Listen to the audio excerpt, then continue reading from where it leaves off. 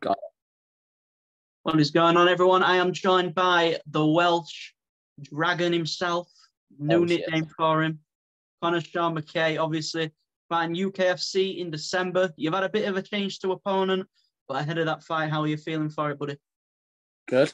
I feel like the opponent change isn't really relevant no matter who I was going to fight. I feel like the outcome is going to be the same.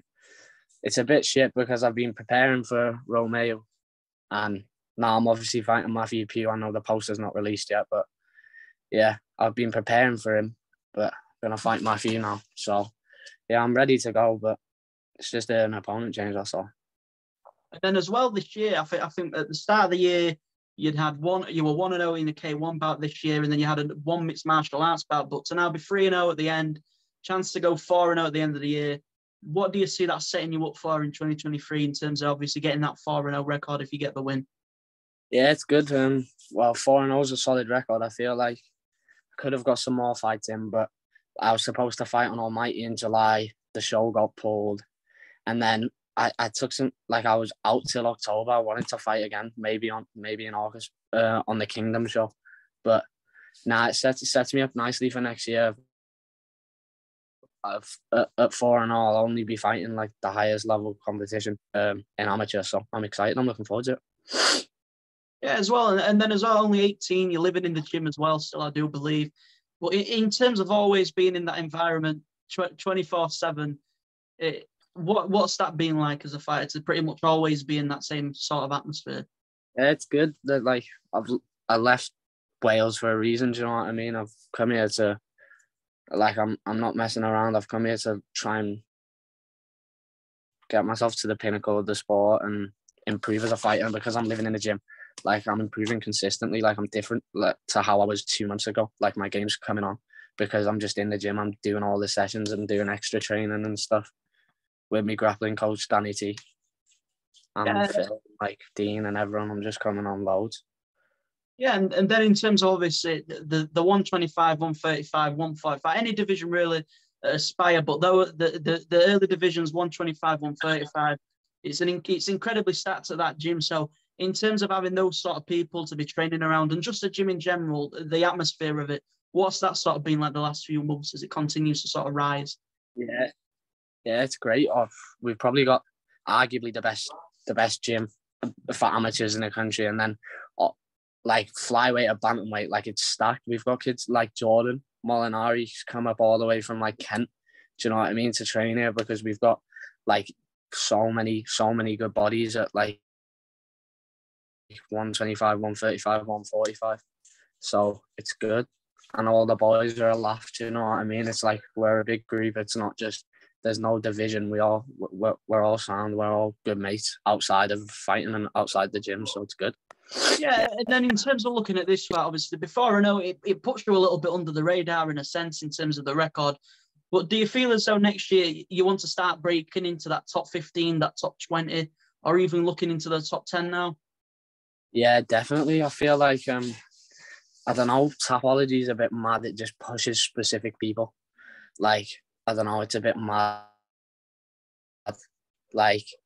Luke's highly skilled. He's 5-2. Do you know what I mean? He's sick, and he's what, ranked 30. And I'm seeing people who are in front of him that just aren't as good. I don't know. Tapology's mad, but this time next year, do you know what I mean? There's no doubt I'll be in the top 5 flyweight, no doubt.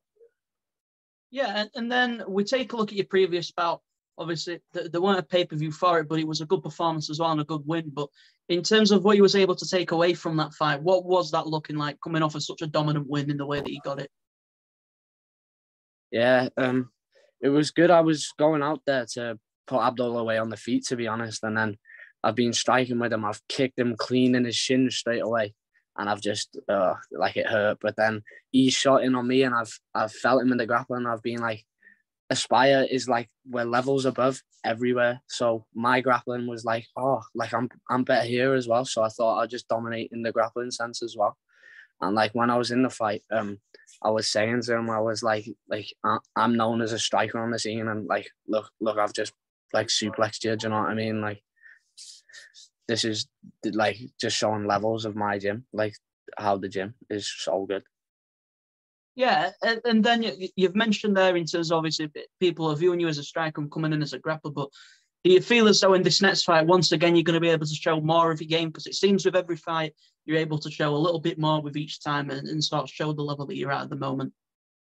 Yeah, I'm a bit frustrated, even though my last fight was a good performance. I feel like I was good on the. I wasn't the greatest on the feet. Like my striking's way better than what it looked like, even with like my base and my footwork and stuff. I feel like I'm gonna show a new level in this fight with like composure on the feet and like the ability to like press my opponent against the cage. And then if I want to wrestle, I might wrestle, but I'm looking to keep this one on the feet, to be honest.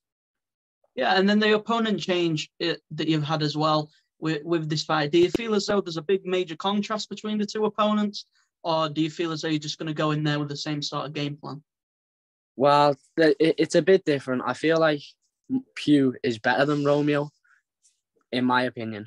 And I feel like he just got caught. But Romeo's like a different type of striker. He's dead heavy on his lead leg, and he's dead heavy, and he just throws like combos with his hands, and he's not really. I think Pugh's a bit more universal. I think he's a better wrestler, but no, it doesn't really change the game plan. I'm just gonna come out and do what I do best and just finish him.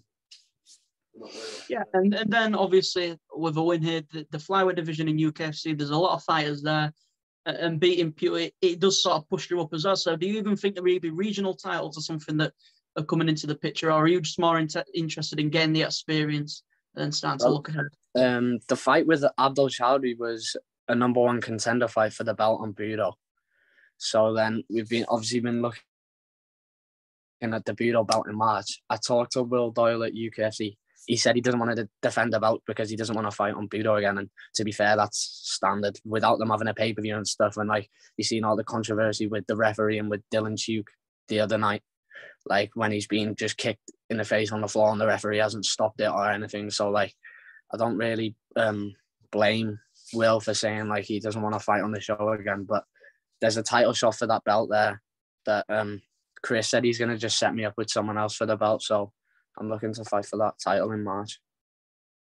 Yeah, and then one of the final few things from me, in terms of looking at UK MMA at the moment, even in the short time that you've been involved in terms of starting from your debut to now, do you feel as though in terms of the sports progression that this is going to be the best generation of amateurs coming up?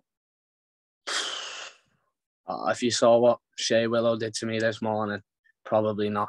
But don't get me wrong we've got a solid squad here, like the likes of like Lewis Lever and Tom Harvey that I'm training with on a daily basis. I know they're only a year younger than me, but like animals, the kids are animals. And then you've got Shea Williams, Regan, like these younger kids in our gym, Saskia, they're all like 13, 14. I'm just thinking, when you're my age, I'm going to quit MMA because you're so good.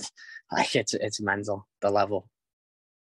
Yeah, and then the final thing for myself, in terms of what the people can expect to see at UKFC, they haven't seen the Welsh Dragon Conor Sean Mckay, Wales' answer to MMA. What is it that they can expect to see? The best flyweight in Wales. That's what they're going to see. And they're going to see me finish another fight. That's all it is to me. I'm just going to go out there and finish him. There you go. Well, that is everything from myself. Obviously, feel free to just sign his social sponsors, things like that. Would you? Yeah, shout out Joe Reynolds for being the GOAT of MMA. What can I say? Every and time. Fight Watch rankings are terrible. Peace.